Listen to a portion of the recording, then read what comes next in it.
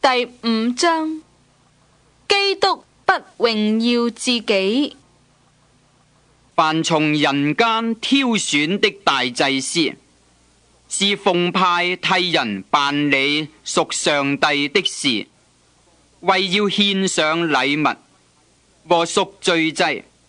他能體諒那愚蒙的和失迷的人，因為他自己也是被軟弱所困，故此他理當為百姓和自己獻祭贖罪。這大祭司的尊榮，沒有人自取，為要蒙上帝所召，像亞倫一樣。如此，基督也不是自取榮耀作大祭司，乃是在乎向他說：你是我的兒子，我今日生你的那一位。就如經上又有一處說：你是照着麥基洗德的等次，永遠為祭司。因苦難學了順從。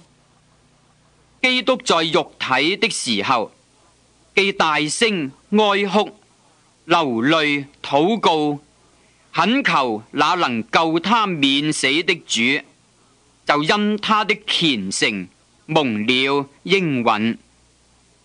他雖然為兒子，還是因所受的苦難學了順從。他既得以完全，就為凡順從他的人成了永遠得救的根源，並蒙上帝照着麥基洗德的等次稱他為大祭司。論到麥基洗德，我們有好些話，並且難以解明，因為你們聽不進去。看你們學習的功夫，本該作師傅，誰知還得有人將上帝聖言小學的開端另教導你們，並且成了那必須吃奶不能吃乾糧的人。凡只能吃奶的，都不熟練仁義的道理，因為他是嬰孩。唯獨長大成人的，才能吃乾糧。